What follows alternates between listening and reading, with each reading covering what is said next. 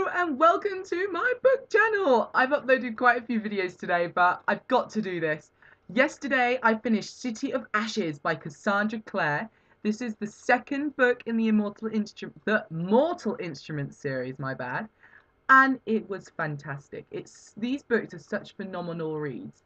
Cassandra Clare has worked so hard to build such an amazing world. I felt like a part of this world from the minute I set foot into the first page. Now, this book is second in the series, like I've said, and I don't want to give too much away because I'm not really into giving spoilers.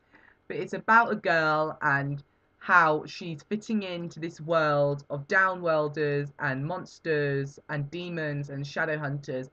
And in this, there's lots of action. There's a huge fight scene. There's love, and it's forbidden. And like I've said in previous videos, I don't really like books about love and like where they're based around love and without love, the world would end and blah blah blah. But this one it's done quite subtly. It's touched upon because it is quite a big part of the book, but it's so subtle. I think it's not subtle as in she hardly talks about it. It's subtle in the fact that the main character Clary won't die if she can't be part of this love. So yeah, I really recommend everyone to read this book. It's so beautiful. I've got the paperback version. It is, if I'm correct, 411 pages long. It's quite a compact book. It's the size of my hand. This is the second book I've read in my 100 book challenge. So I've kind of I'm demolishing this series right now. Because of these books, I went to London recently and I was sat on the tube. I generally was looking around at people saying, "Oh my god, look, that's a vampire. That's a werewolf. Look, that looks like a shadow hunter." Because I feel, whenever I read a book, I feel so immersed in the world that I start thinking it's real, I suppose. No, but it's such a good book. I know I'm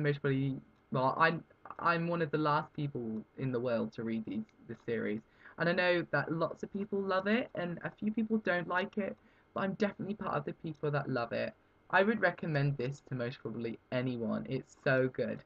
Now, I'm going to read the first sentence of the book just to show you a kind of, what it's kind of about. Okay, this one. The formidable glass and steel structure rose from its position on Front Street like a glittering needle threading the sky. Okay, if somebody can tell me that's a description of a building. That's so beautiful. Okay, I think I'm just being like biased because I love this book. But yeah, I feel like I want to get tattoos all over me, like runes, just like the Shadow Hunters in this. Now, everyone go ahead and read this. You're gonna love it. It's fantastic. I bought this off Amazon if anyone's wondering.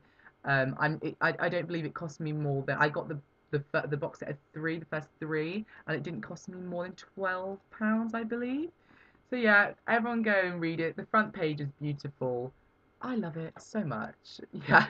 So I'm now on to the third book in the series, which is City of Glass. Now I'm really excited. Originally, this was going to be the last book by Cassandra Clare in the Mortal Instruments series, but I know that it kind of spun off quite well, so she did do two more, which is City of Fallen Angels and City of Lost Souls.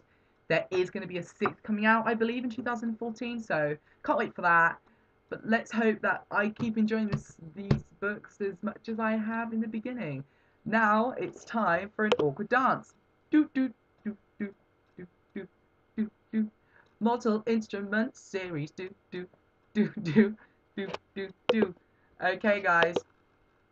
Thanks so much for watching, and I will see you next time.